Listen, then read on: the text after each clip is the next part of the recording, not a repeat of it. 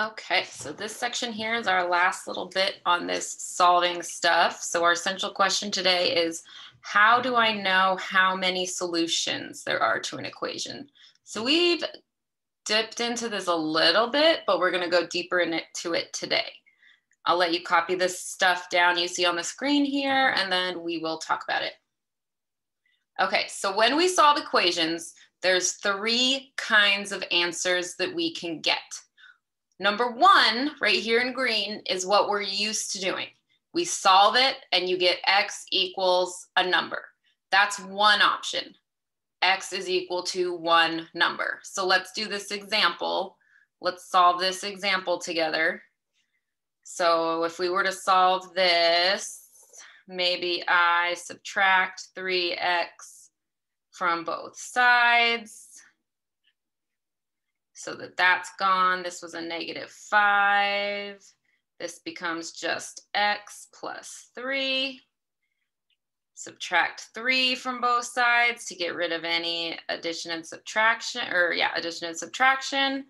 -5 and 3 more negatives is -8x, and the 3's are gone. So then our answer, we just flip it around, x equals -8. So that's what we mean when we say x is equal to a number. That's the one you're used to, super easy. There's two other possibilities. The next possibility is that there could be no solution, meaning that there is no number out there that x can be equal to that will make this equation true. We've dealt with this before. What it looks like when you're done, when you've done all your solving steps, what's going to happen is you're going to get to the end and you're not going to have any variables in the equation. You're just going to have numbers. So let's see what that looks like with this example problem. Go ahead and solve it and see what you get. Okay, so if I subtract 2x from this side, you subtract 2x from that side, you have -2, that's gone,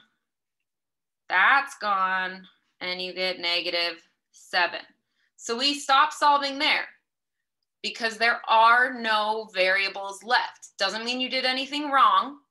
It just means that there are no answers. There are no solutions to that equation. That's not a circle. There's no solutions to that equation. Apparently it really wants to draw whatever shape that is.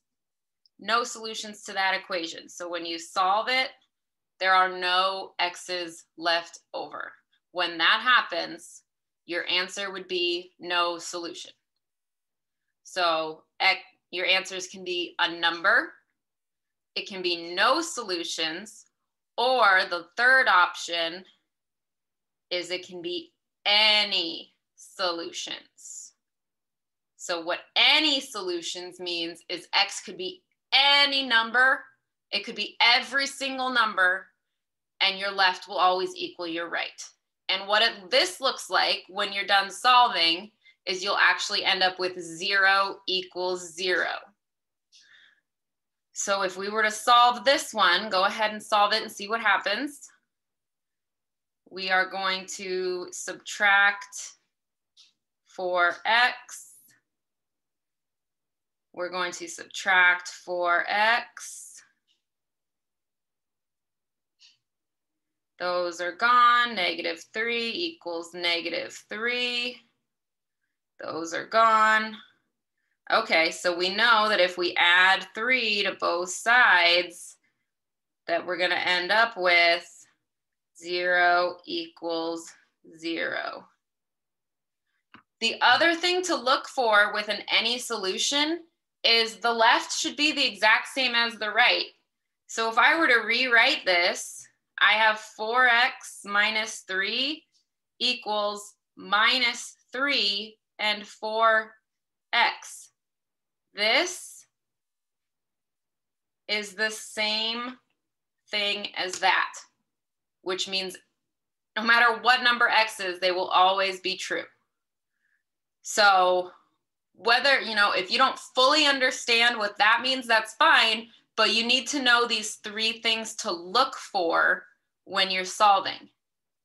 You're either going to get a number as an answer, or you're going to get one where you have a false statement because -2 is not equal to -7.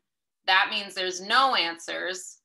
Or you're going to end up with 0 equals 0 because the left and the right side are exactly the same, meaning every number is an answer.